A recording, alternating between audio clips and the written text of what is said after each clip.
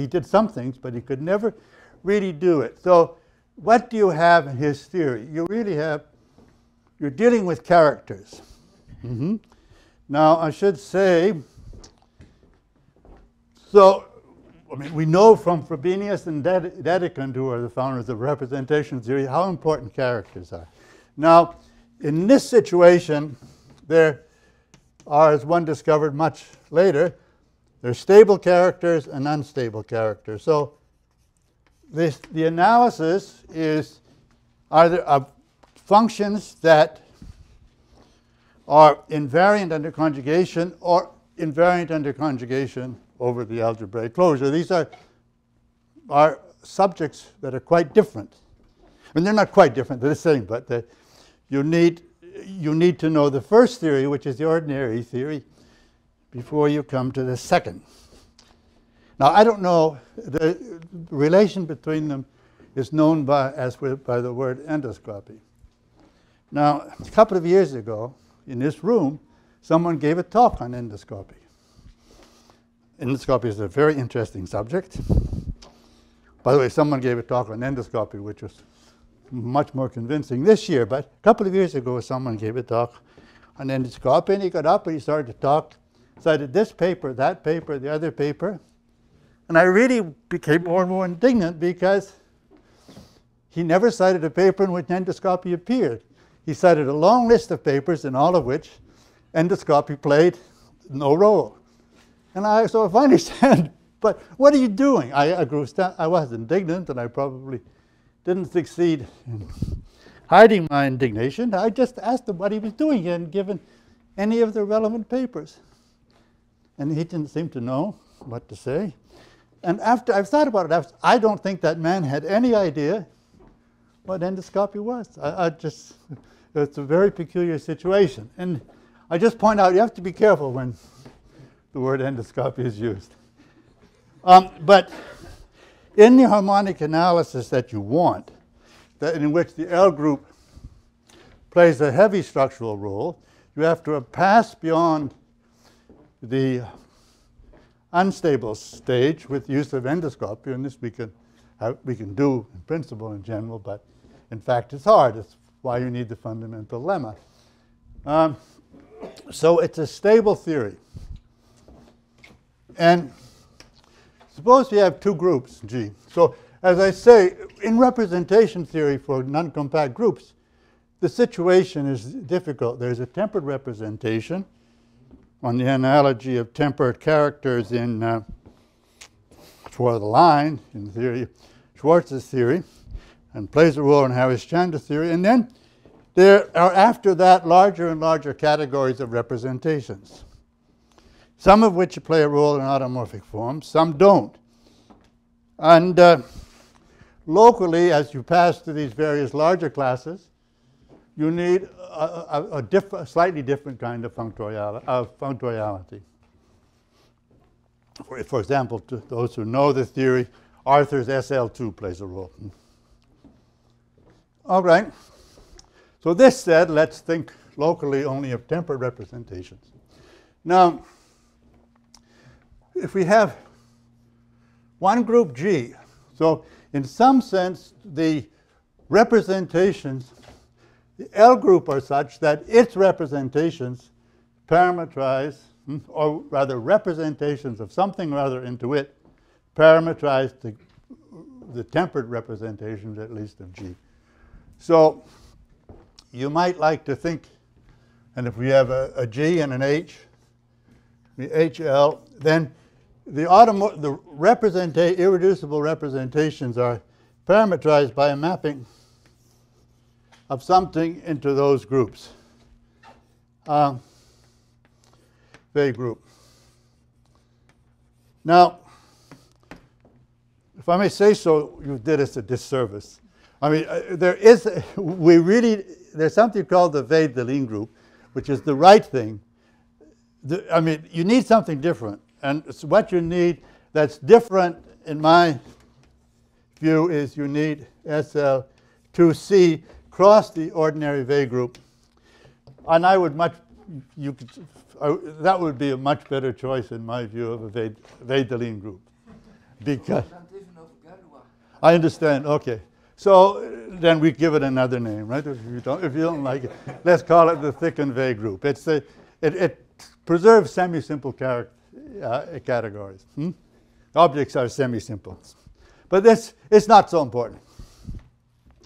The thing is that the parameter here of the thing is a representation of this locally of this group into HL to GL, and that means there's a functorial property. If I have some representation here, I get something else here, which have no other relation to each other. And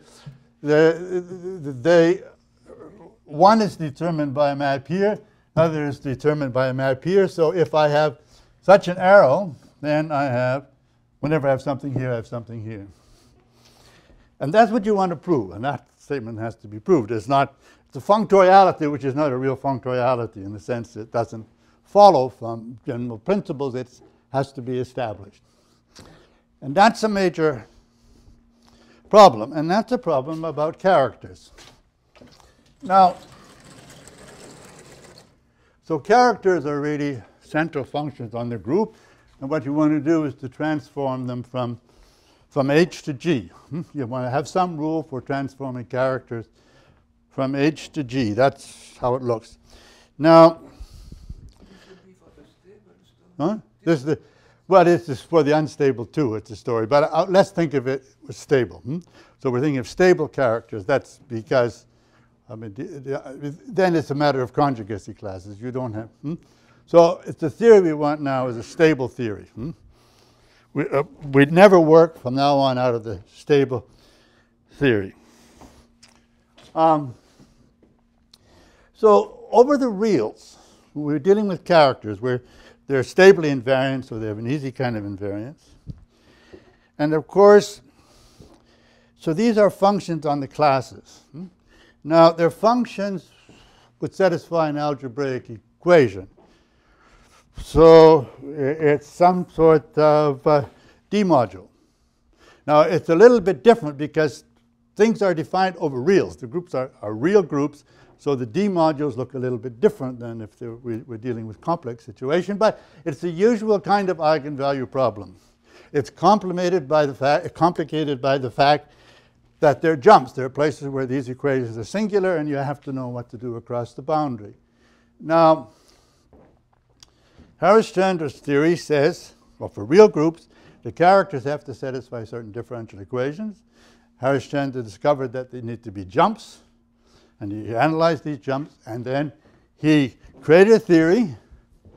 It was a lifetime's work, and discovered what all the tempered characters were. So he had a complete theory of harmonic analysis. Now, this theory does not exist for p-adic groups, and no one, I think, has made a real attempt to find it. I mean, there's a lot of work done, and we know a lot of things, but a coherent general theory is not available. But what are we beginning to see? If you read, and people, I guess, are beginning to read, say, the papers of Alsberger about relation between orbital integrals on a group, orbital integrals on a Lie algebra, and it's a very complicated theory, especially for p-adic groups. And at the same time, they have they know more and more, because of Go and others, the relation between perverse sheaves and orbital integrals. And of course, the relation between perverse sheaves and D-modules. So one can imagine, I mean, I can imagine anyhow, not everyone perhaps will want to imagine it, but that if you just go and look, you just look long enough, you keep in mind I'm dealing with D-modules, I'm dealing with perverse sheaves, I'm dealing with conjugacy class, and I have Harish-Chandra's theory as a base, then I can do the theory for also p-adic. I think one has to do this. I mean, there's no getting around the need for a real local theory, if you'll pardon the use of the word. But I think that it must be that you just start to amass the information, look at what people have done, and so on. You begin to see what the perverse sheaves have and what the relations, say, perverse sheaves are to Schleicher's asymptotic formulas and so on. But we need it. Now, let me just tell you what that's going to give. You see, it's going to give us, we're going to be able to, let's use the word stable for a stable character, and it will want to. So what functoriality should offer, and in particular, at least for tempered characters, is a way of assigning to each stable tempered character of H a stable tempered character of G when there was an arrow like this, associated to an arrow like that. So this would be phi. And just as with endoscopy, that should then, you see there'll be a dual map back, because these, you should think of these as characters are linear forms on functions. So the dual map would be a map from F, from a function on G to a function on H. Now, this is as with endoscopy. You don't have a map from functions back to functions. You have, this function is given, there are a large class of functions whose orbital integrals are related to the orbital integrals of Fg. Now, it will not be, you will not have a map like that which is so simple as for endoscopy. This will have to be such that, so these will be functions with compact support, have to be somehow determined by the orbital integrals, and the stable character applied to the image FH will have to be the transfer of that stable character. So this is the transfer of this at Fg. So this is what you want. Now there's a little paper here, singularité transfer, where I just show what that means for p-adic groups for SL2. That you can do it on the basis of the known formulas. I mentioned to Shellstad, who was responsible for the endoscopy theory for real groups, if this kind of thing might be, the existence of this kind of thing might be shown for the reals at least. We can't do it over p-adic, but for the reals, and she seems to be optimistic, but so far as I know it hasn't done. In any case, she's here if you can catch her before she leaves. But huh? Yeah, I mean, that's the only interesting case. It's not the only interesting case. Another interesting case would be SL2 and a point. This is a very, I point out that this is a very interesting map in the case that H is the trivial group, because the L group has the Galois groups in it. So we're really picking up all the if H is the trivial group, then we're looking at representations associated to finite maps of a finite Galois group. But in principle, the exercise for SL2 is for the case when H is a torus. All right, so that is one of the things. So the existence of this local transfer from Fg to Fh, one needs to do it p-adically. We'll come back to that later.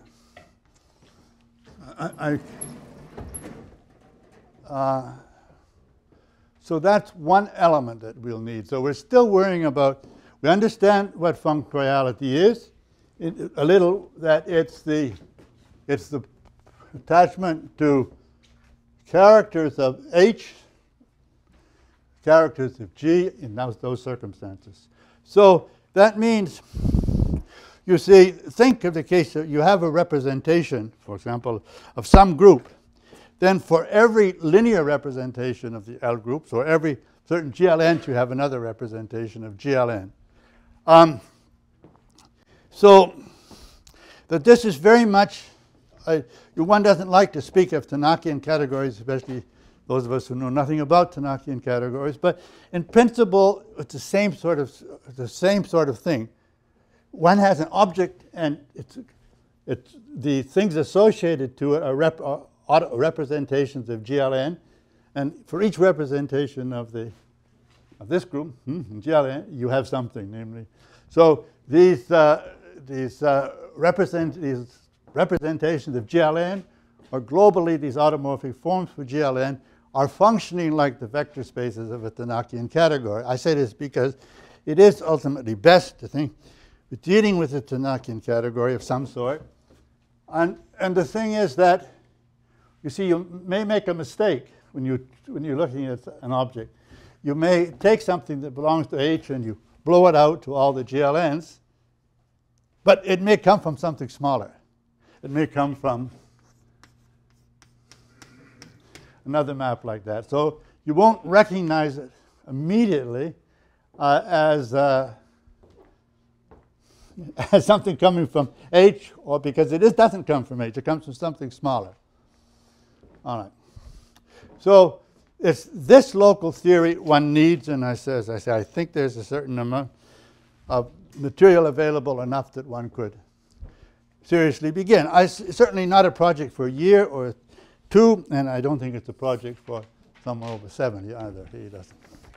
There could really be a map on the continuous function which compact locally constant which constant compact support to the same prototype. You know, if you look at the case of SL2, it's not trivial in the sense that you need to know something about the characters, but then you see it appearing. And it's true. It's true in that case. Okay, so whether it's true in general is something else, but I don't see it just. It just has to be so, I think, and for the one case where we can manage it, it's true for spherical functions, but that's kind of a trivial situation. It's also true for functions with support on the compact tori. So it involves. I don't think you could check it between now and next week for SL2. But if you look at the calculations, at least it took me a long time to sort out the calculations.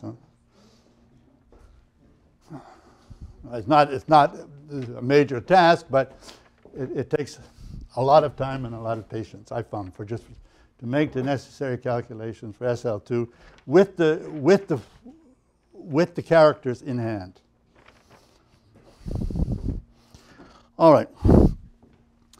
So this is a local thing. Really, and that would give us, we're really asking that we already established functoriality locally. Now, the question is globally.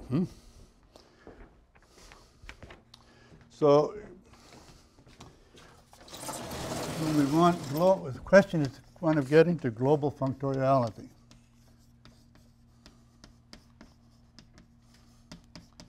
So, it's a kind of methodological problem. What I claim is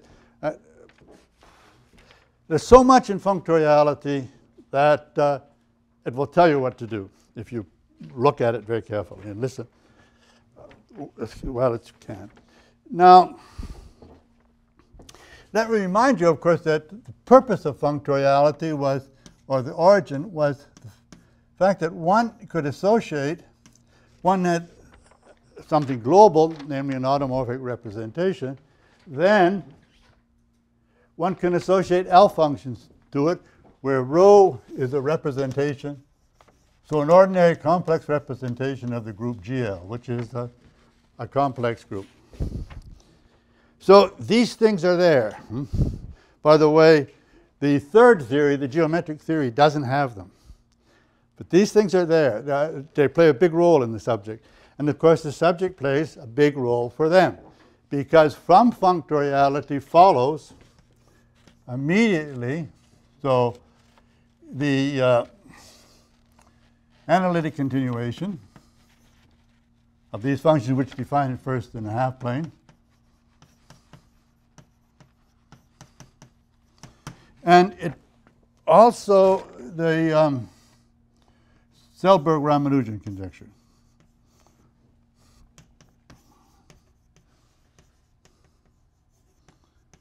And also, let me say this, it isn't, so, what's it called? Things of Sato tape type.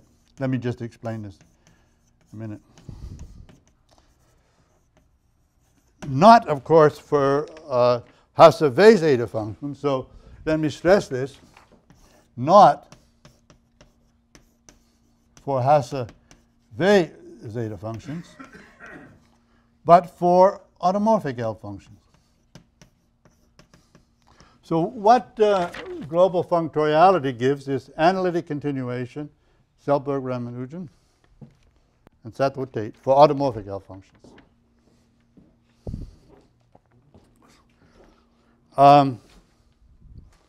But it doesn't give you anything for Hasse-Weil zeta functions. Now, When you speak of Hartmann, you mean with some L2, what? you mean using some L2 in addition? No, I mean, that won't be true. It will give you, I mean, the Selberg-Ramanujan conjecture doesn't conjecture anything for those representations for which it's false. Let me go on. Huh? Let me go on. I mean, and then you'll see.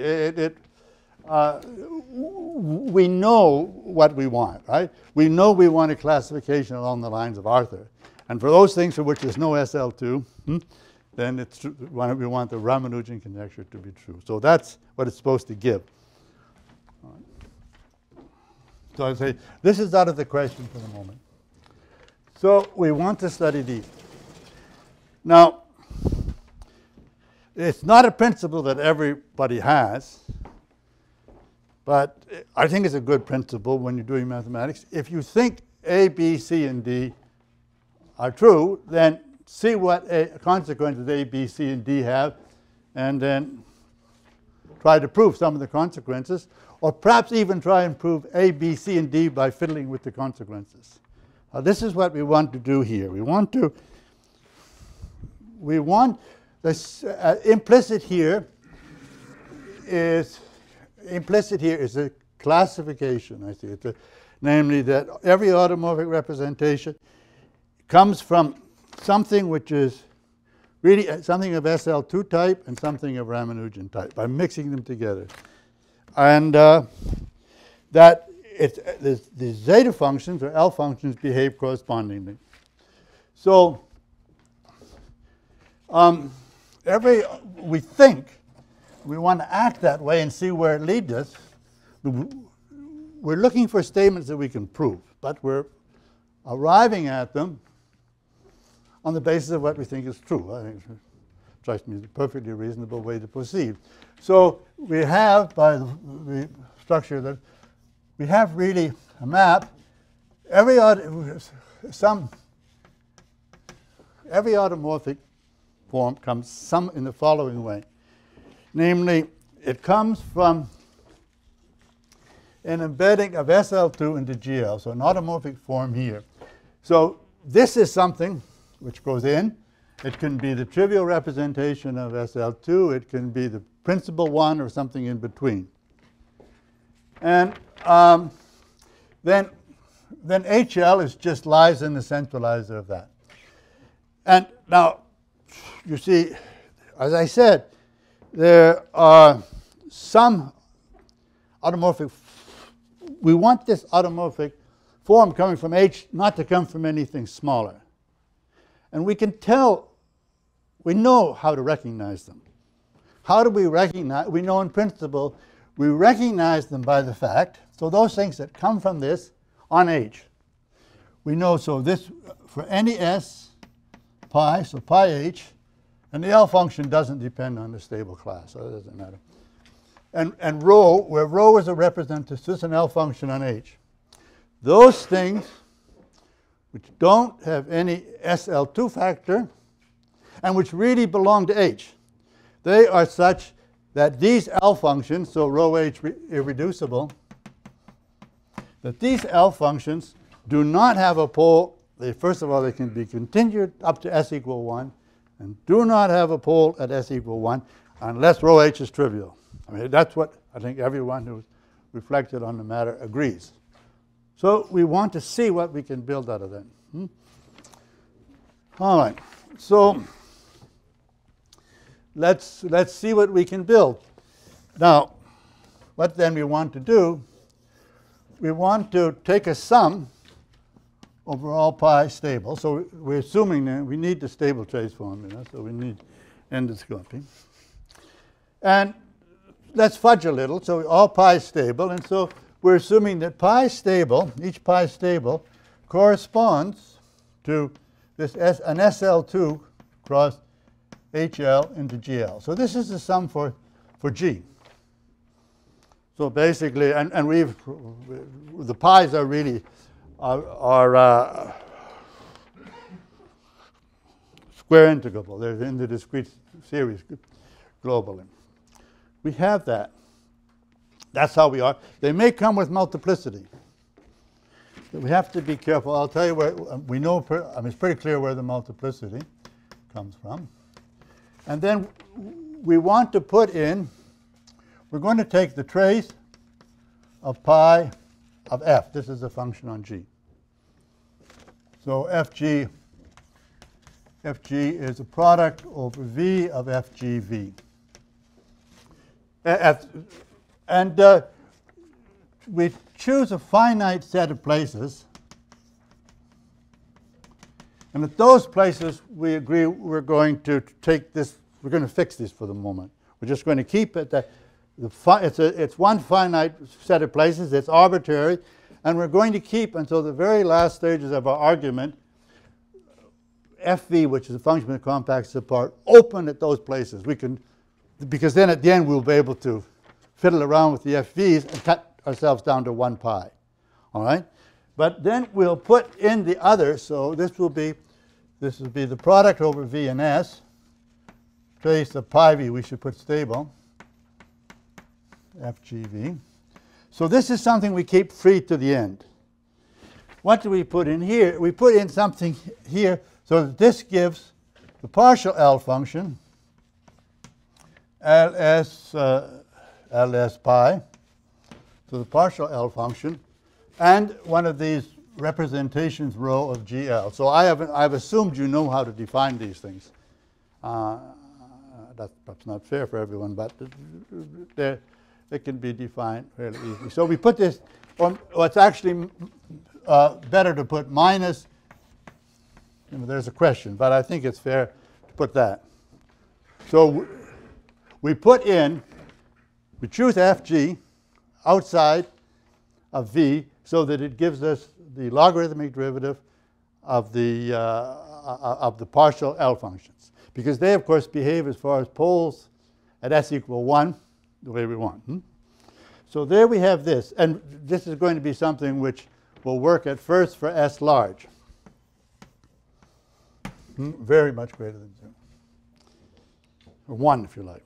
Now, what we want to do is we want to look at the behavior, see if we can't understand this as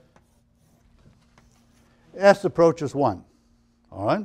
Now we have to be careful, because S approaches 1 is the typical thing for which there's no SL2. There's no SL2 factor. So we can expect that these things will have a pole or no pole at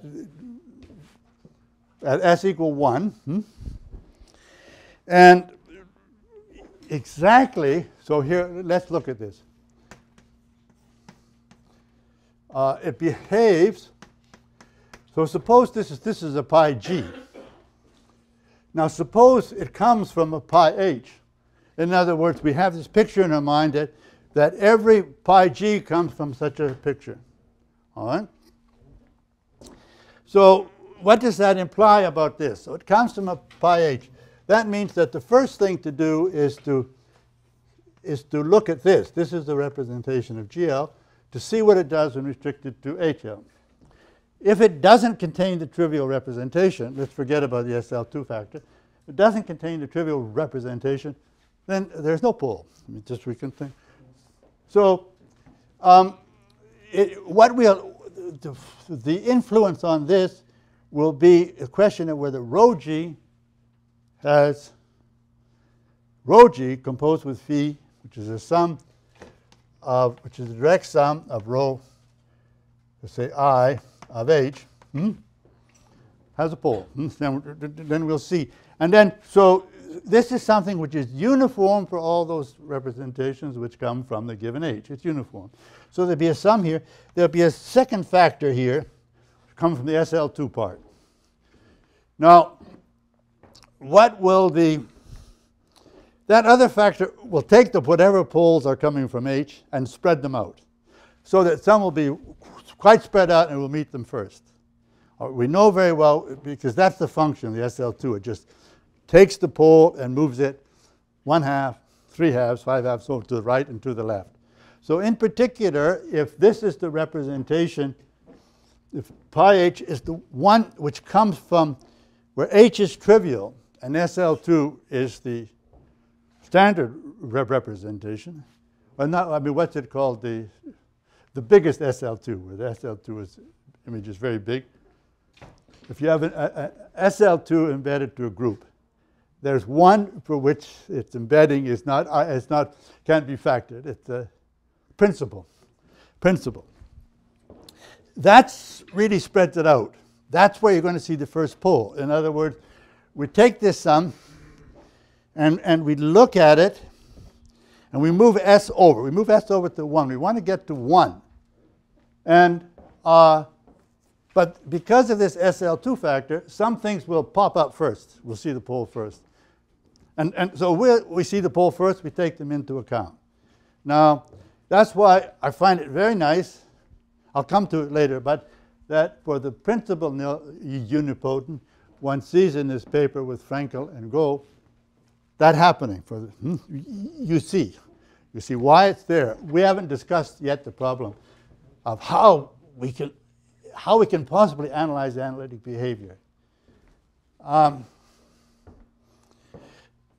The thing is that I point out to those of you who are younger and even to those of you who are older, that the trace formula, elegant as it is, has been not very useful as an analytic tool. It's been useful with endoscopy, but there you had identities. As a tool for studying asymptotic behavior, I think it has not been very effective. You can quote, huh? You take exception. Well, it depends what you want. In my experience, it hasn't been effective. Now, what one gets, what? Huh? Not as effective as you like. All right, not as effective as you like. What I want to say is I mean, that's one thing that Go gave us with the Hitchin vibration. He gave us the Hitchin map for Lie algebras, but there's, if you look at it, there's something similar parameterization for the group. And it's a parameterization. I find it very striking. I understand it, not everyone finds it so striking, but it gives you the parameterization of conjugacy classes in the group as a vector space, if the group is semi-simplex. Now, this is a remarkable fact because it allows you to use Poisson summation. It should be regarded as a mortal sin to confound Poisson summation with the Selberg trace formula. Poisson summation really is an effective tool for calculating asymptotic behavior. And it gives it to you, and in particular, the first thing you see, as I said, is that the contribution from the representation pi for which this SL2 part is principal just pops right up as a contribution from 0. Now, for those of you, I was thinking about it on the way over. The walk is long enough that one can think of one or two things. I'd like to propose the following case. It didn't occur to me before. Think of the case of G equals SL3, and the SL2 being that.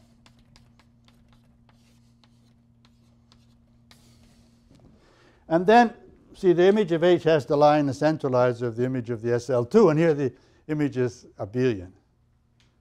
So an interesting question is, so in that case, in other words, I think that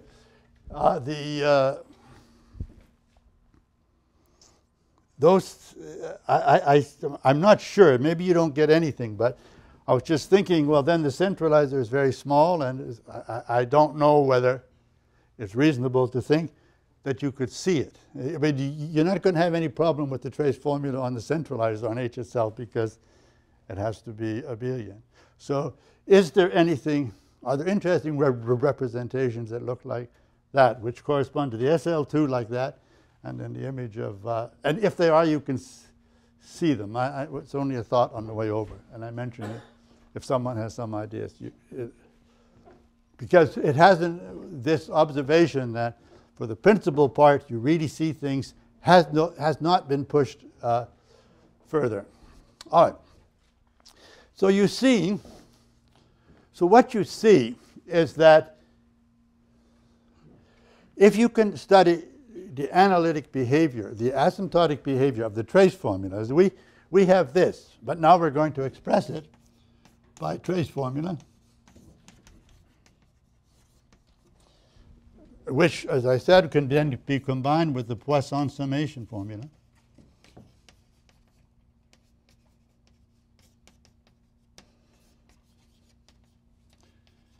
And the question is, can one then use that to study the asymptotic behavior of this? Getting rid of the, for SL2, for example, you only have the one really bad term, and then you want to get all the way into S equal 1 with the rest. This is no easy matter. There's someone in the room who's trying that. It's a critical test, whether if you can do something for SL2 in some special cases. And it's a test which, as far as I can tell from conversations with the gentleman involved, is that it's progressing well, but it's by no means clear. You get very large and very messy sums. That's why it just occurred to me on the way down that this particular case would be a second case that one could look at and try. All right, so that's, you see, what I've said is that there are problems. One needs this local theory. One needs an analysis here at this level of this Fourier trace formula, then Poisson summation. It's by no means easy. So if you're a skeptical nature, you can be skeptical. But, you know, someone, I mean, I know people who are, I've heard of people, they've never confessed to me, you were skeptical, but it's a little bit like someone who's in the middle of the ocean and somebody throws him a rope and he says, if I hang on to it, it might break.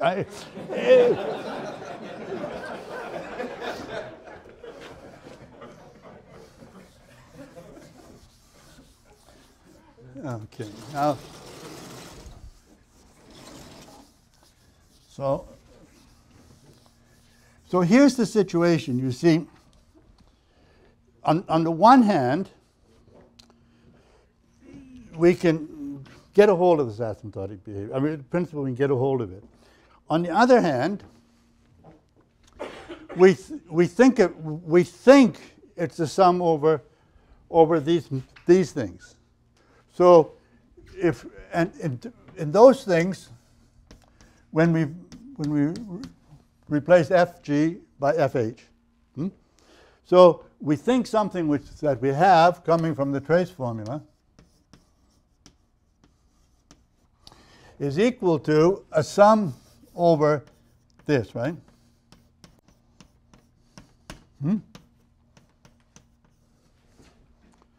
So in principle, the trace, and we're not interested in most of it. We're going to take S going to 1, and that means, for example, we're going to drop those things which are associated to G because they're. So G himself is not going to. It's going to give us one side, but not the other side. So the other side will be a sum over H. Sum over H, which will be expressed in terms of FH and FG, and so it will be the same kind of sum, and then we'll have contributions from the SL2 and then contributions from the HL.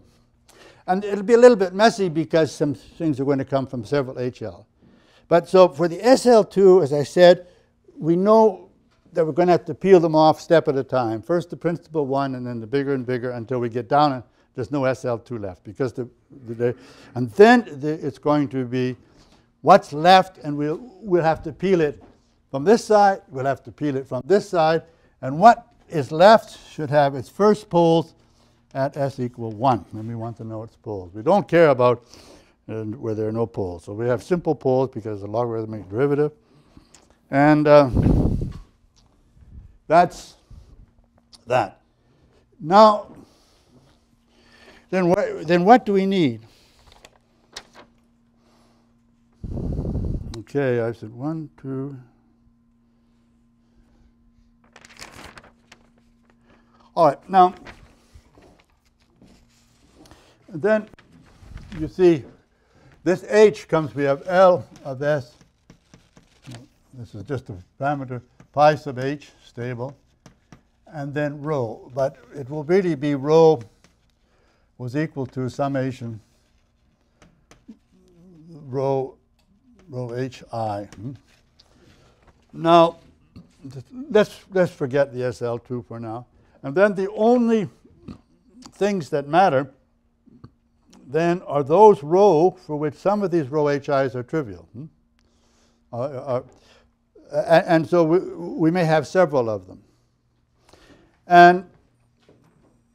But then if we do, then this factor, you can say I know it by induction or something, is just equal to the multiplicity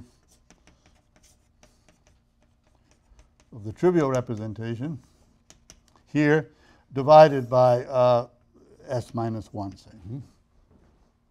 It's a logarithmic derivative with, I hope, the right sign. So what you have to understand, and that's not an easy matter, you have to understand somehow the dimension data. You see, we're going to let rho vary, and then we're going, because it's more or less, suppose it may be proven, I think it's probably proven by, what are their names? Larson and Ping, that these numbers, the multiplicity of trivial representation of rho varies, determines the group up to isomorphism, not up to embedding, but up to isomorphism. As I said, experience suggests that the different kinds of embeddings give rise to multiplicity. Okay. Now, that doesn't look so bad, but then comes, I think, a really, so the last, and I think it's the hard part,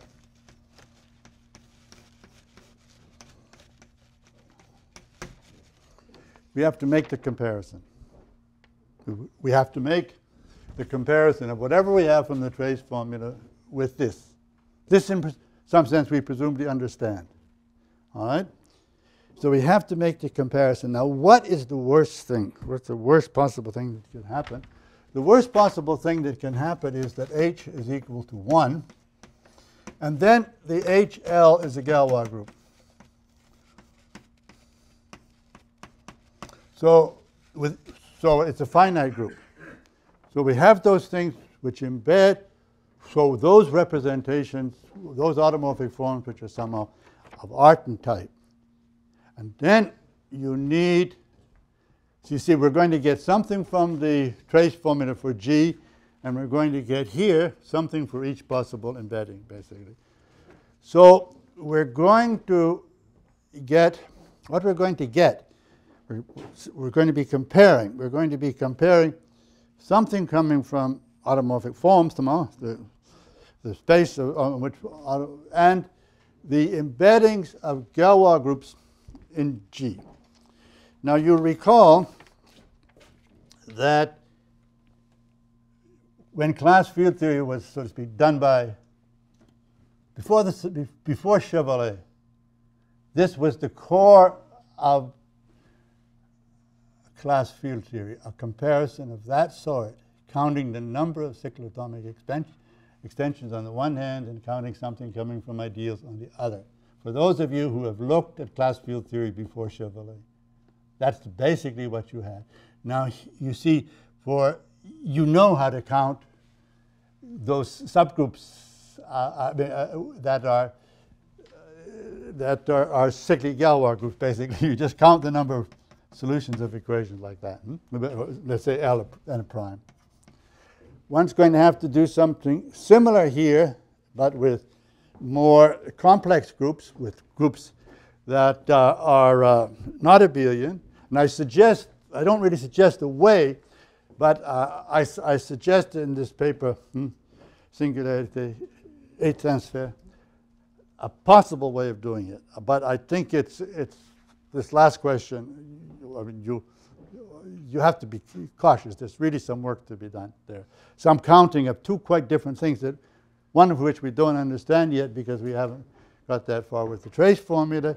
The other is the question of counting somehow, because it's an algebraic variety after all, the number of counting the number of points on an algebraic variety and somehow making a comparison. You don't want to, you're never going to make a count. But until you see it, I don't know. So, but I describe it towards the end of this paper on stabilities and transfer, and I think it's the last and maybe even the hardest point. But if everyone gets that far, in any case, that's, so to speak, the project. Now, it's a project which, as you see, is independent of reciprocity. And I think it's not feasible in 1 year, 2 years, but over a very long period, I think it's something that is worthwhile keeping in mind. Now, I think that's my sermon. Now, I was going to say just a little bit about reciprocity. All right? You see, I don't think I want to say very much because, in fact, as I said, I don't have an idea. Reciprocity is kind of a motivic statement. We have seen here that automorphic forms look like a Tanakian category. And the statement is that presumably that what Grothendieck offers is a Tanakian category, which is something over Q, and this is automorphic forms give something over C.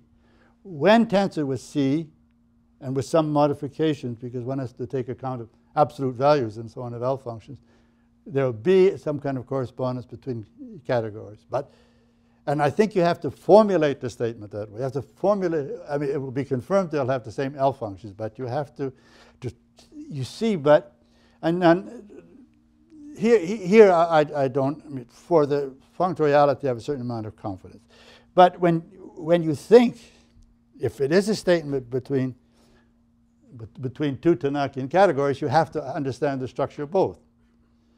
And of course, the structure of the Tanakian category of motifs, or any kind of motivic category, demands over Q, it's to say the algebraic varieties over Q or over some number field.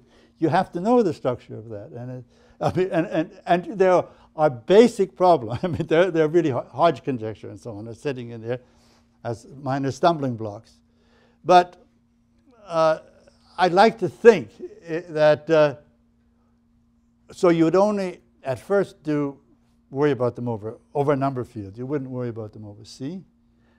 And it's conceivable, and I don't think anything can be promised, that it's one way to look at, say, the Hodge conjecture, which has not been,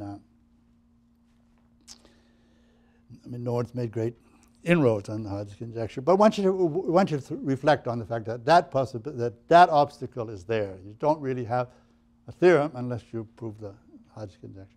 Now, that's all I wanted to say. Is you could forget the last few remarks.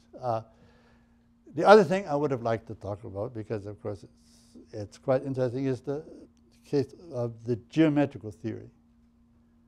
But A, I've run out of time, and B, I don't have much to say. When you look at, I find, and this is a personal view, that when I look at the geometrical theory, it's really carelessly exposed everywhere. I mean, and you can't, your feeling is, yes, you know, these very fantastic ideas must have something in them.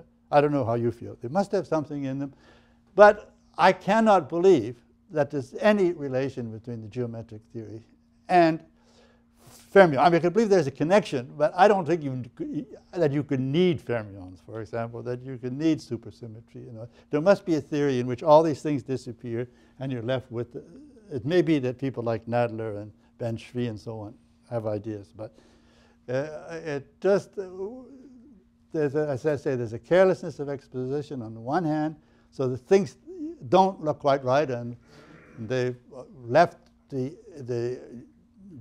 representation theory behind. You can put the representation theory back in, and you learn something by doing that. Anyhow, I don't see any point in my commenting on that. I comment on it in my notes, but for what it's worth, but that's more an exercise for myself than anyone else. Well, thank you for listening.